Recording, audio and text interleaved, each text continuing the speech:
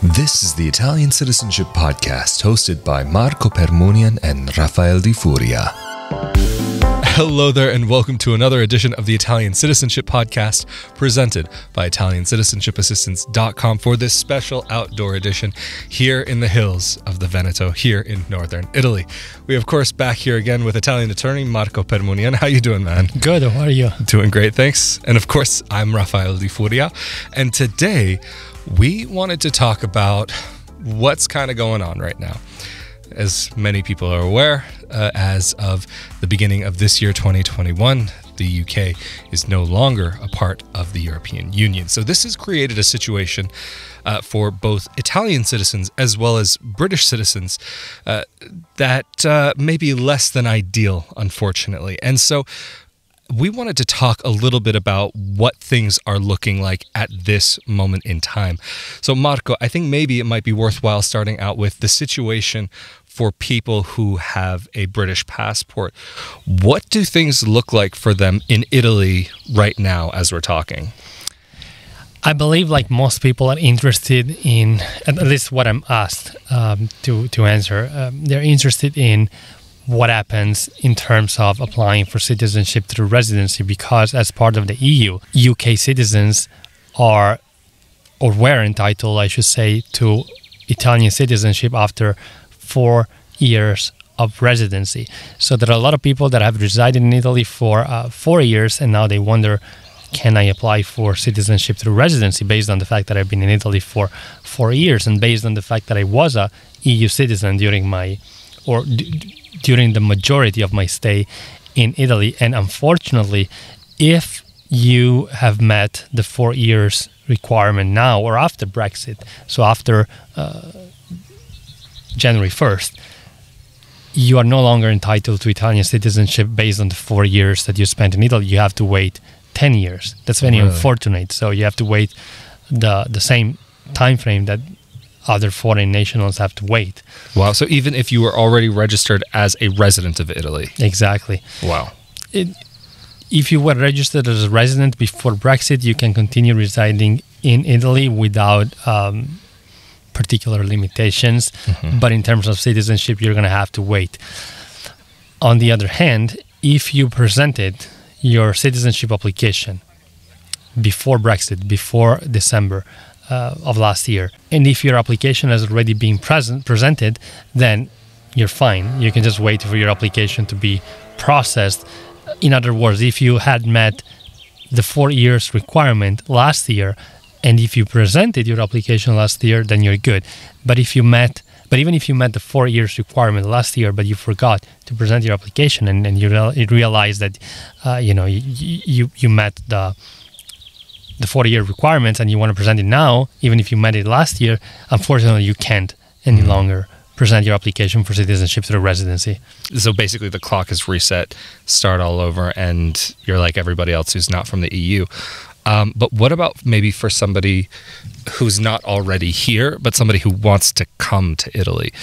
What does that look like right now? For the time being, unfortunately, UK citizens are treated as anybody else, like people from other non-EU countries. So for the time being, there are no particular agreements between the UK and Italy. So if you are a UK citizen and want to relocate to Italy, you're going to have to look for a visa. And unfortunately, it's no longer as easy as it was when the UK was part of the EU, when you could just have relocated to Italy without any formalities, just relocate and start your life in Italy. Unfortunately, that's the situation right now.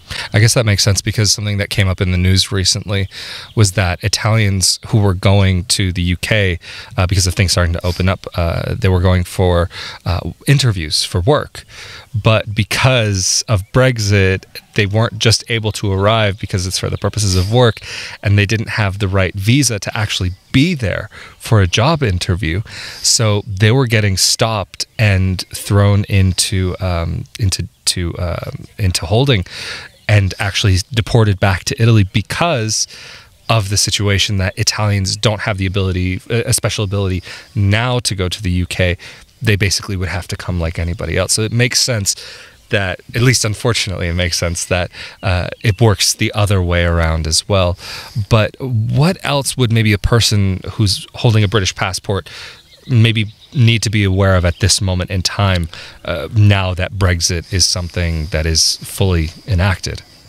Well, for sure, there are a lot of UK citizens that are married to Italian citizens. In that situation, of course, there is no problem, because UK citizens, they can apply for citizenship through marriage as anybody else after 3 years from the marriage if they are residing abroad, or 2 years if they are residing in Italy. So if they have already met the 2 years requirement, say, a couple of months ago, even if Brexit occurred, that doesn't change anything. If your intention is to apply for citizenship through marriage, you can still start the process now.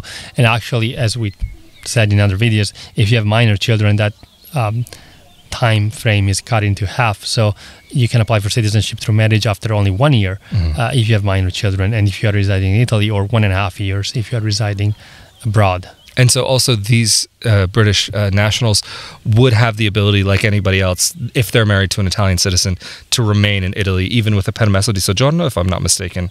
Exactly, absolutely. And so I guess that really makes it something that's even more open. I mean, yes, of course, it's closed to the vast majority of people, but it's good to know that there still is the recognition of how things work for everybody else, because in that aspect of the spouse of the Italian citizen being able to be in Italy and remain in Italy, that's something that has been very open. Yes, there has been a little bit of closure in the past couple of years with some of the new restrictions, like on language, the requirement there. But even then, it's still so much more open than many other countries, because, I mean, Italy is one of the few countries in the world where only being married to a citizen is good enough to get the citizenship, whereas, I don't know, I want to say the vast majority of countries, maybe I'm wrong here, but I would at least assume that the vast majority of countries in the world would actually require, even if you are married, to live in the country itself. That's absolutely true. Yes, for example, the US, they require that you reside in a country in order to be able to apply for US citizenship based on marriage. And what about for citizenship by descent, iure sanguinis? What is the situation for a person who wants to come and apply or make a petition for Italian citizenship here? Well, in that case, Brexit didn't really affect the process. It did affect the process to some extent, but not that much. So before Brexit, when the UK was part of the European Union, UK citizens could have gone to Italy, apply for citizenship by descent, and they did not have to request a residency permit to be able to reside in Italy when the application was pending. But now they do. So right now, you can be compared to an American who comes to Italy to do the process. So when you arrive in Italy, you have to make sure, first of all, that you didn't spend a lot of time in the Schengen area before, so you need to have time left for you to be able to stay in the Schengen area, and specifically in Italy in this case, to be able to initiate the process.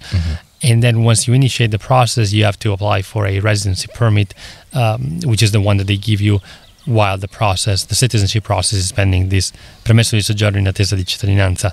The one that nobody could say.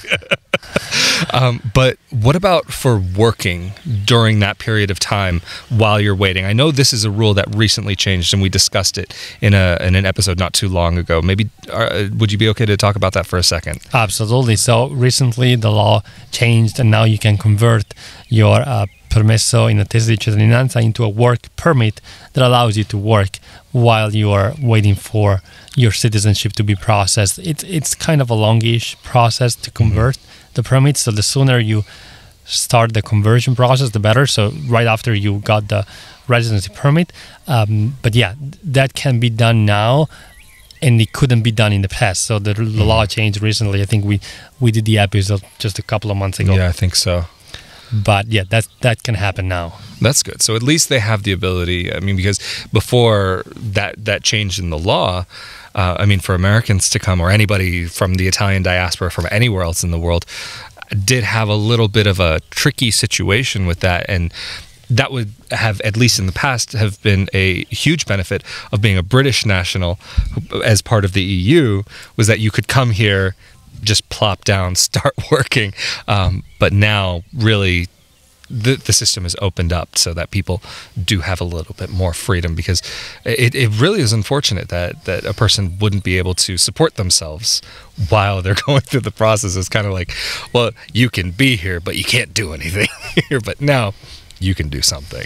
And because we've talked about it just a little bit, citizenship through residency in this episode, and even though we've gone into great detail in other episodes that people can go and check out, I think it may be worthwhile to just touch on that briefly and what somebody maybe should expect. So say you're coming from London, wherever you're coming from in the UK, what would be the process for you to come to Italy and get citizenship by residency? Okay, first of all, if you are a UK citizen who presented the application for residency last year, because you had met the 40 years requirement, you can expect your application to be processed in 2 to 3 years, because it used to be up to 4 years for the Italian government to process your application, but with the most recent change, now it's 2 to 3 years. Now, if instead you are someone who want to come now and eventually become a citizen, you would have, first of all, to get a visa or residency permit, reside in Italy for 10 years. Mm-hmm. And by reside, I mean being registered with the anagrafe, because, make no mistake, if you just reside in Italy without being registered with the anagrafe, that time doesn't count. So a lot of people realize that they have to register with the anagrafe not immediately, but after some time. So that time that you spent in Italy without being registered with the anagrafe doesn't really count. Mm-hmm. So it's important that you register with the anagrafe immediately after you get your residency permit. And we talked about the registration as a resident pretty extensively in other episodes. Once you meet the 10 years requirement, you can start the application process. Actually, it's best if you take the language test, which is now required, in advance, so before you even met the 10 years requirement, because it takes some time for you to go through the process of taking the test. It's not something that happens very quickly. You have to book a test in a location, then you have to attend the test, like take the test in that specific location, and then wait for the result to be released, and then you have to wait for the test certificate. It takes 3-4 months to get the certificate that proves that you have that you meet the B1 language requirement. But then once you meet the 10 years requirement, what you have to do is you have to gather these documents that are required for the application process. So mainly criminal background checks from your home country and other countries where you have resided in, your birth certificate, the language test certificate. Everything needs to be translated and legalized, and then you submit your application on the website of the Italian consulate. Italian Ministry of Interior, not the Italian consulate. And then you wait. You can monitor the progress of your application on the same website where you have to register. You will be given a number starting with the letter K that you can use to monitor your application. And then after the application has been processed, which again can take up to 2-3 years, you will be called in to take the oath, and that's when you become formally an Italian citizen. Interesting. Very interesting. So I think that might be a great place to actually wrap this up. And of course, if you're interested in more to do with that subject, I highly recommend to check out the episodes where we focused in on that subject, because we've gone into a lot of detail that now, unfortunately, I don't want to say fortunately, is now relevant to people also who are from the UK. So of course, if anybody is needing help with this process, how can they get in contact with you and your team? People can contact us through the ItalianCitizenshipassistance.com website, through our Facebook page, or they can give us a call. The number is on the Facebook page or on the website. Absolutely amazing, fantastic. And of course, if you're interested in more content like this, be sure that you're subscribed to this YouTube channel for more content on Italian dual citizenship, as well as Italian real estate. And of course, also, if you're interested in more about life in Italy, living in Italy as an Italian dual citizen expat, be sure to come over to my YouTube channel, youtube.com/Rafael Di Furia, where I talk about more of these subjects, as well as show this beautiful country that we happen to be in and featuring in this very, very special edition of the Italian Citizenship Podcast. Of course, we have been here, as always, with Italian attorney Marco Permunian from Italiancitizenship.com, and I am Rafael Di Furia. Thank you so much for joining us again. Stay safe and stay healthy out there. Thank you. Later.